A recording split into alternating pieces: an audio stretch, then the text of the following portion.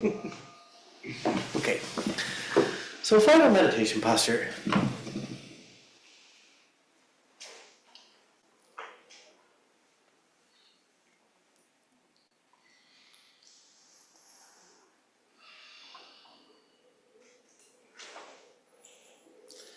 And we'll start out on the breath for a minute, like we usually do.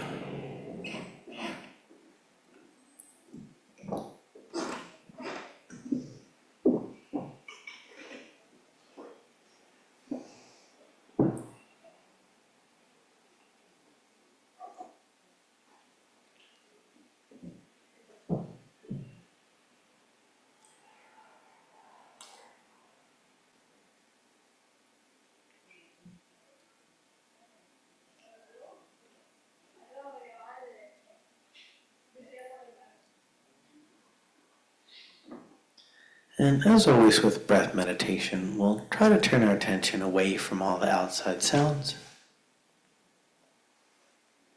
Usually being pretty noisy to meditate in this neighborhood.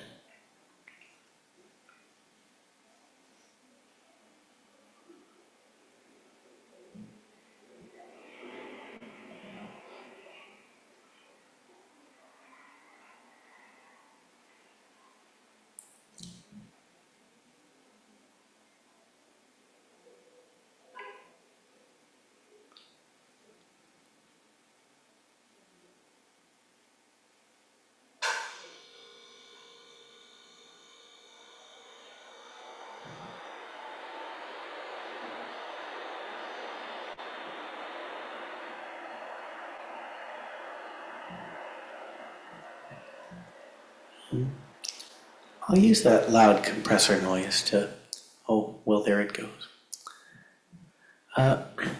So we'll let go of the breath and we'll actually flip. Instead of focusing on the breath and letting go of all the noise, we're actually going to focus on the outside sounds.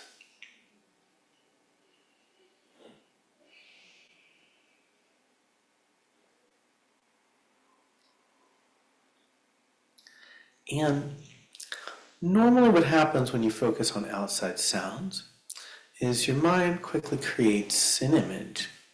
So you hear the motorcycle go by and you picture the motorcycle. So what we'll try to do for the next few minutes is focus on the sound as sound. One thing that can help with that is particularly passing noises on the street, but even the TV and the footsteps upstairs and noises in the room. Focusing on the increase and decrease in intensity. So the motorcycle, well, that was the motorcycle impression, but it's going to get louder and then softer. Watching the way it changes can help make sure that you're keeping your attention on the actual sense data of the sound, not letting it glue together with mental constructs.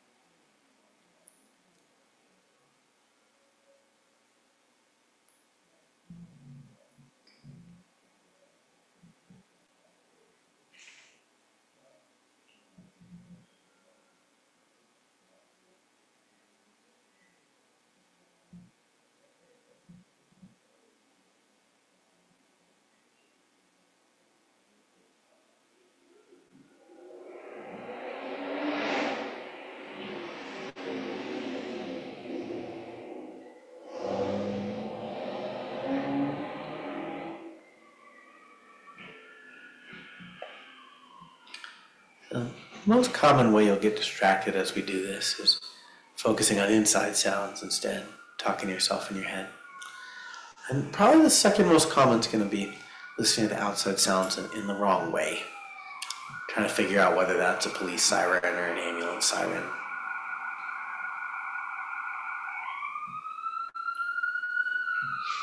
It's a nice practice to flip back to the right way, where you let go of the image of what you think that car is.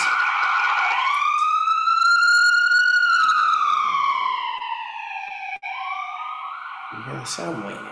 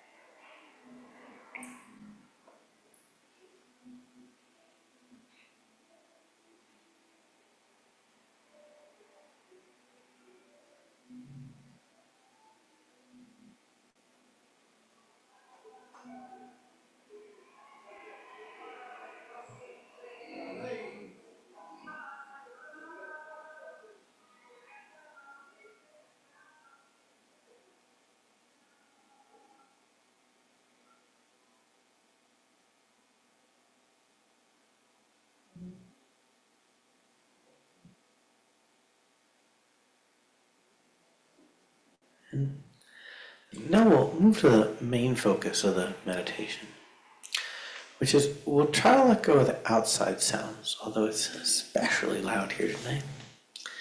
And we'll try to focus on inside sounds. Generally, what an inside sound will be is talking to yourself in your head. The outside sounds are not all that sneaky. The only real trick they play on you is this, in Buddhism it's called binding. It's when the senses merge together in an incorrect way. You know, if you see an ambulance because you hear the siren, maybe it wasn't an ambulance. The inside sounds will play lots of tricks on you. One common experience people have when they try to focus on mental talk is that the mental talk goes totally silent. There's nothing there. And next thing you know, you're completely lost in it. Mental talk about meditation is pretty sneaky. a few tips I can give for this. One is some types of mental talk may feel like just talk. Obviously, that's a voice in your head. It's not real. It's not important. You don't have to listen. And some mental talk will feel like the real you. This is your soul talking. This is not just inside sound.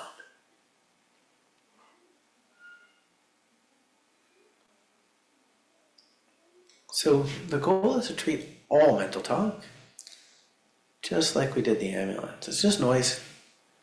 And it rises and passes away, gets louder, gets softer.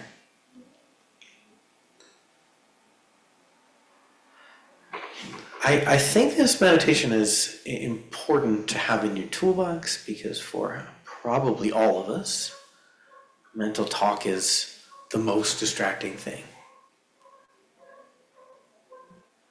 In fact, in this meditation, you'll notice that almost all the time that you get distracted, you're actually still looking at mental talk. So you're staying on the object, you're just staying on it in the wrong way. You're mindlessly listening to it, agreeing with it, feeling like you're speaking it.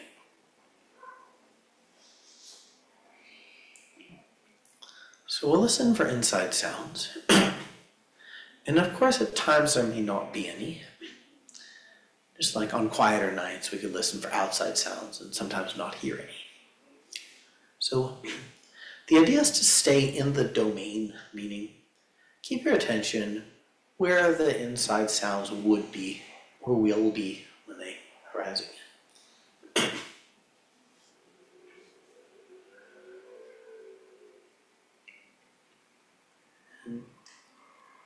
This is a very hard thing to do. So that easy trap to fall into with meditation where you get lost a lot, you get lost for a long time, and then feel like you stink at this and you're messing it up. I'll always try to stay out of that, but one way to stay out of that tonight is recognizing you are trying to do something very hard. And so there's no realistic expectation that you will be awesome at it, that you will knock it out of the park.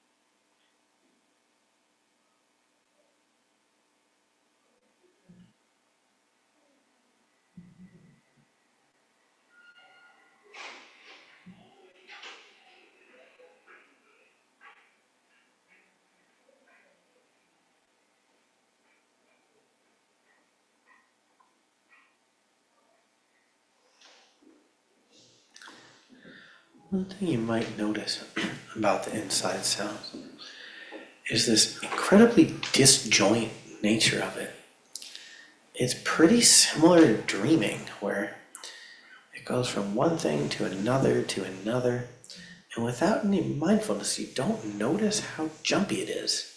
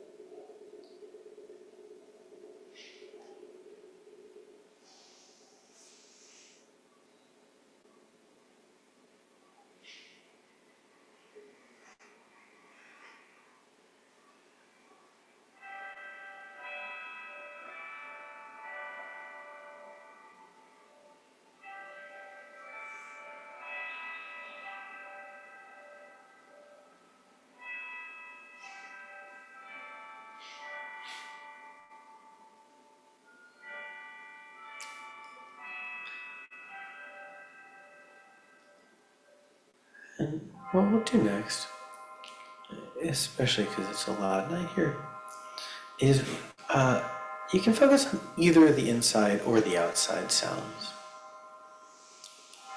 The inside sounds we really tend to treat as special, as relevant, as important.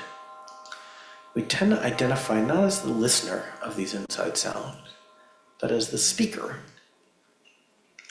And of course you can intentionally make inside sounds, but usually you don't. Usually they're just showing up as randomly as the TV upstairs and the people passing on the street. So by letting the attention drift to either inside sounds or outside sounds, what we're trying to do is notice actually the similarity of these. How much freedom lies in being able to treat the inside sounds just like noise.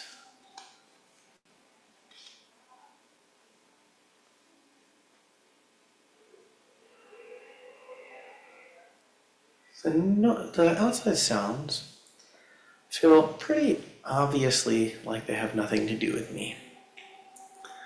As we hear the radios playing and the cars driving by, sometimes I love the songs and sometimes not, but I never think it has anything to do with me, my quality as a human, whether the next vehicle is a motorcycle or a car, or I like their music. The inside sounds for many of us tend to be awfully negative about us.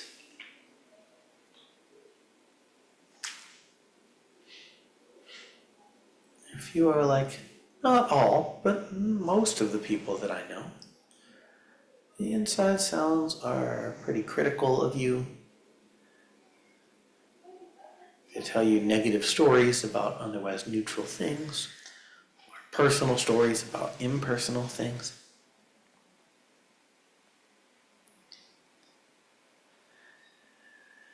The internal voice every now and then has some great ideas, but almost all the time it's talking nonsense. Either like a fake news feed or just singing songs.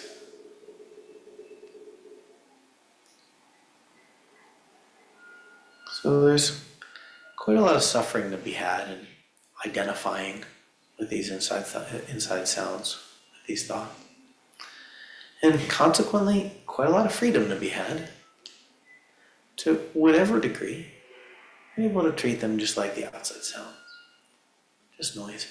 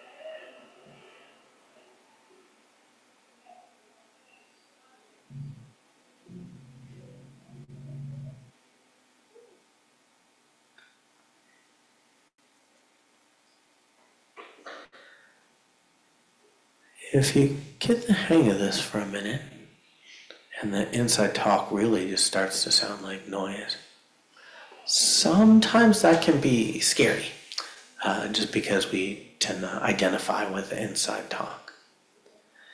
If you get the hang of this and it brings up any fear, as long as you're able to, I would try to just keep going. Fear is just a sign of some different way of seeing the sense of self. It's ultimately a good thing, signpost of a good thing.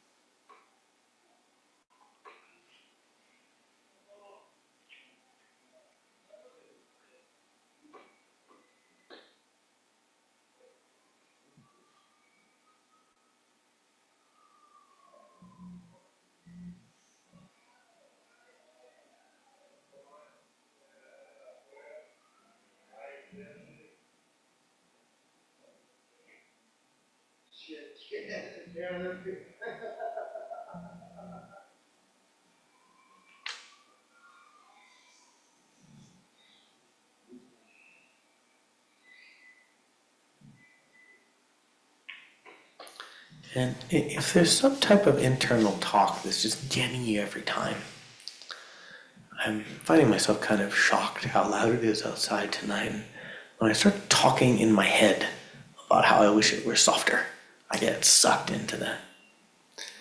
If there's some particular type of talking in your head that's really sucking you in, what they can do is just set an extra intention to notice it. If that doesn't work, you can actually try labeling it. So you want a kind of short label. Maybe I can use complaint for mine. Every time I want to talk about how I wish it was quieter, just label it complaint. And then I don't get so sucked into that particular type of talk. Or I've found for most people, the most common one of this is talking about how your meditation's going.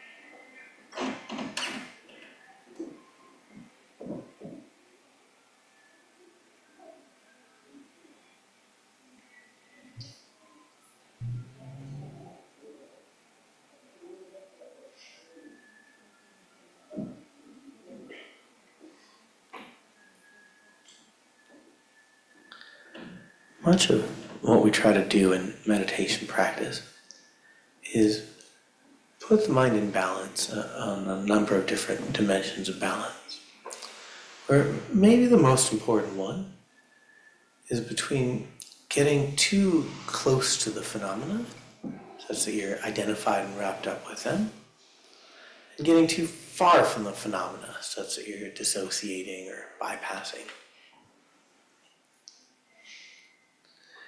And so we'll close by going back to the breath.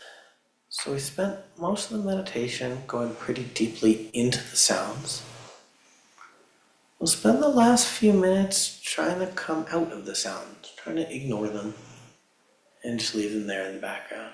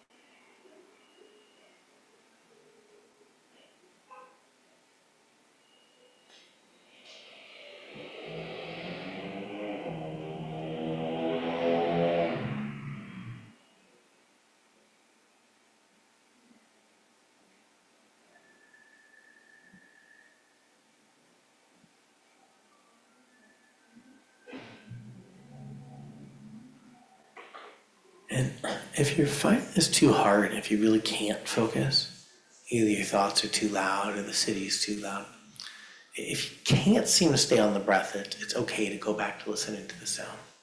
We'll put it in the background if we can.